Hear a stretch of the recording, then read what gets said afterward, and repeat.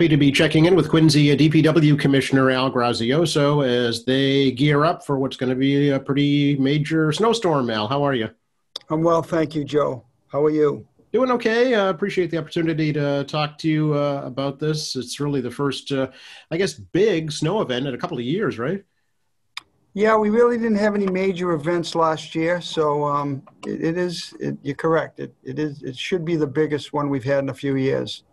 Yeah. Talk a little bit about storm prep, what you're doing right now.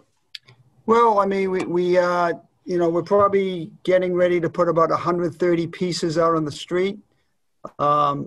We have all our contractors lined up, all our in-house help. One of the other issues that we're preparing for this storm are astronomical high tides. So we, make sure that we check all our tide gates, all our areas we've had problems in the past. We've been out cleaning catch basins and making sure drainage is working. So we have to keep an eye on that, especially in those areas that we've had trouble, down in the House Neck area, North Quincy, parts of Squantum, any areas that flood due to the ocean. So we're looking at that. Make sure we have plenty of salt on hand. We are in touch with the school department, waiting to hear on their plans. So it's just, it's a general prep. And then we just wait for the storm to come. What's kind of the game plan for plowing? What's the procedure for when you start and where you start? Well, we have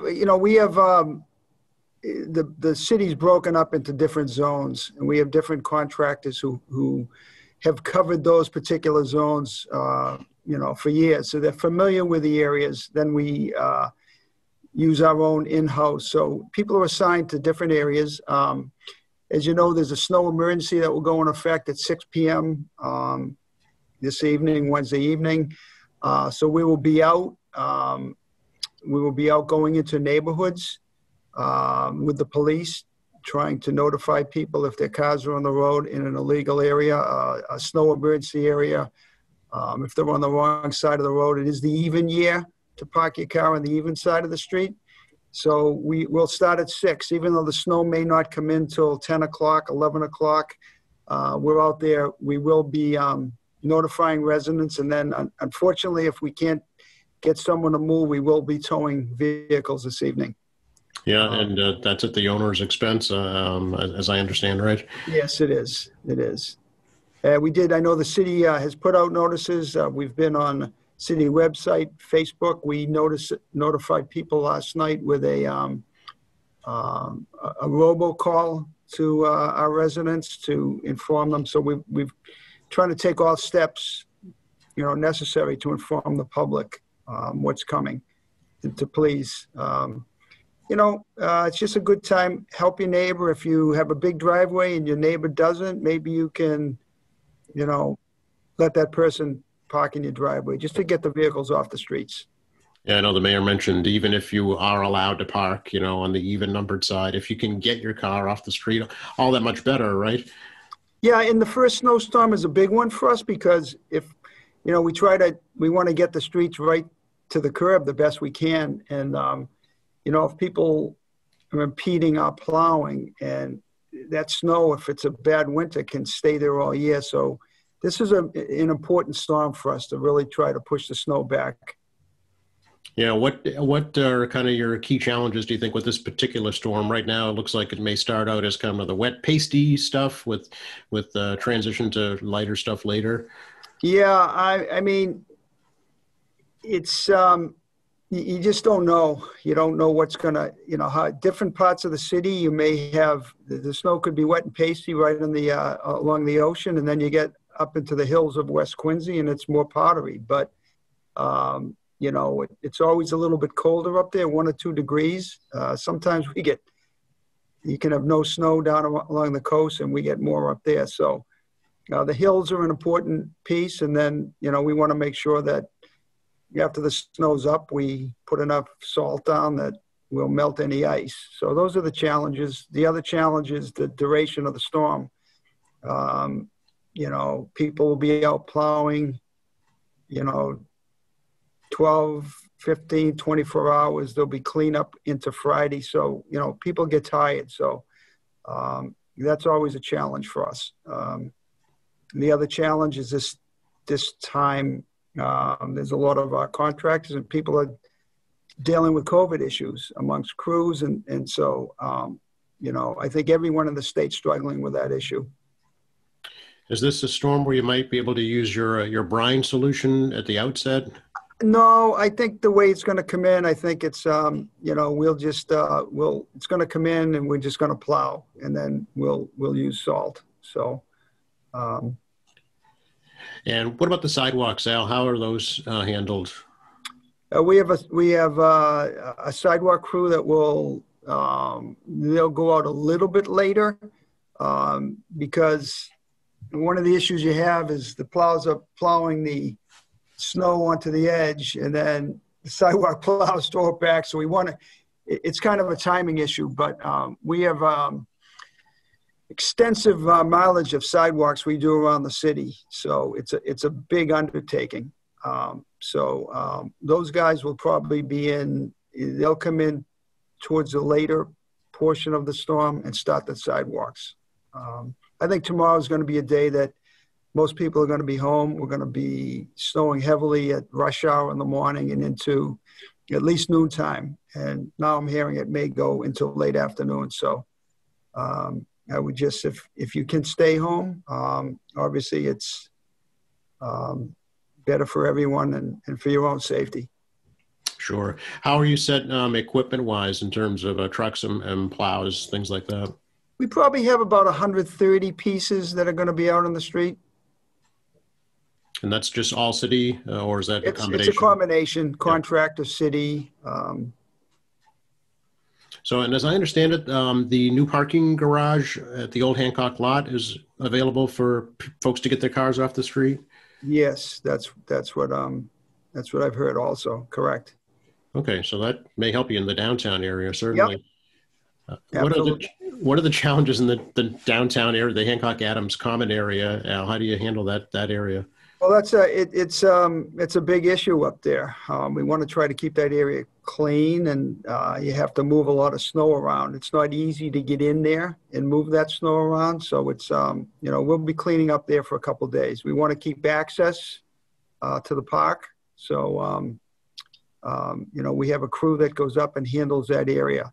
The garage area is new for us this year. It wasn't last year. We didn't have to deal with that, but so we have a crew up there also keeping that area clean and the sidewalks clean, and so people can get in and out of the garage.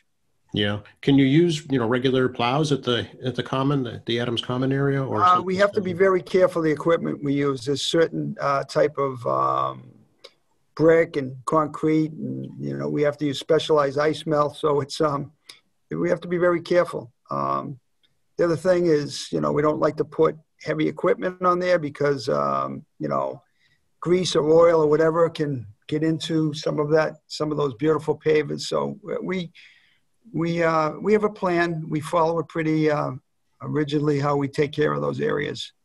Sure. And you take care of all the municipal, like the libraries, schools, your department, obviously. Yeah. Yes. We have help from other departments, the park department, cemetery department. They're all hands on deck also. Yeah. Do you plow the cemetery roads also? Yes. Okay. Yeah. The cemetery department handles. They handle that? Yeah.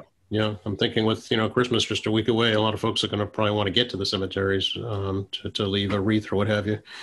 Correct. All right. Well, anything else you'd like to share with folks? I know there's a snow hotline that people can call. Snow hotline is if they can call 617-376-1927.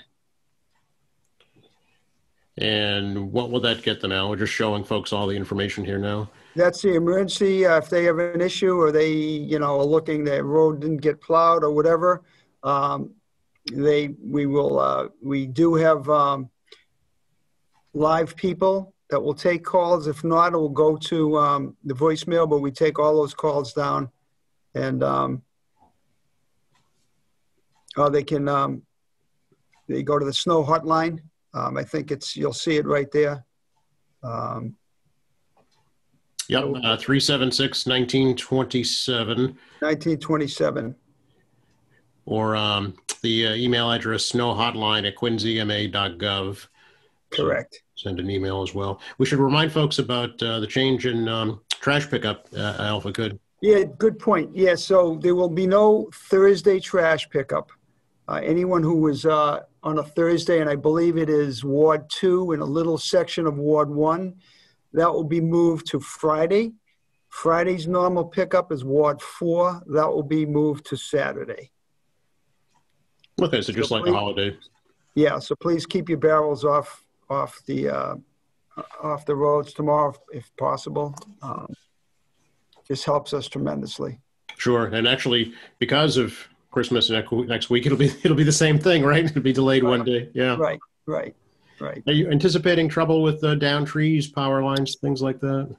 Well, again, all along they've been saying it's going to be a light powdery snow, which helps that. Now they're shifting a little bit, but luckily there are some strong winds predicted, so we'll have to see. Luckily, all the leaves are off the trees, so that helps a little bit. So if that's an issue, again, we can call. We have, the park department is always on call for those tree issues, emergency issues. So if there is a tree that comes down or wires come down, you can either use our hotline or call the park department. Sure. And I believe on that sheet there's a National Grid number also. There is. We'll show that again for folks. It's an 800 number. I know if there's any power issues at all down to the bottom here, folks can see that. It's 800-465-1212, 800-465-1212, or the website there, nationalgrid.us.com/ma-home/storms-outages. So if you can congest all that, you can get there as well. Very good. Appreciate your time, Al. Good to talk to you. Anything else we should remind folks about right now? Just, again, try to enjoy the storm the best you can. Relax. It's helpful if while we're plowing, if people aren't throwing snow back out onto the street. It just makes it a lot easier for all of us in the cleanup. So just everyone be safe and help your elderly neighbors wherever you can. There may be people that are sick with COVID that can't go out and shovel. So any way you can help, we can help each other. It's great for our community. It's a great point. And I know the fire department frequently asks if folks could dig out a hydrant near their home. That is helpful as well. Yes. And what about storm drain? Should they try and dig those out if possible? Yeah, that's if you can do that. I mean, after storms, we try to get out and clean those areas, but anytime you can do that is always helpful.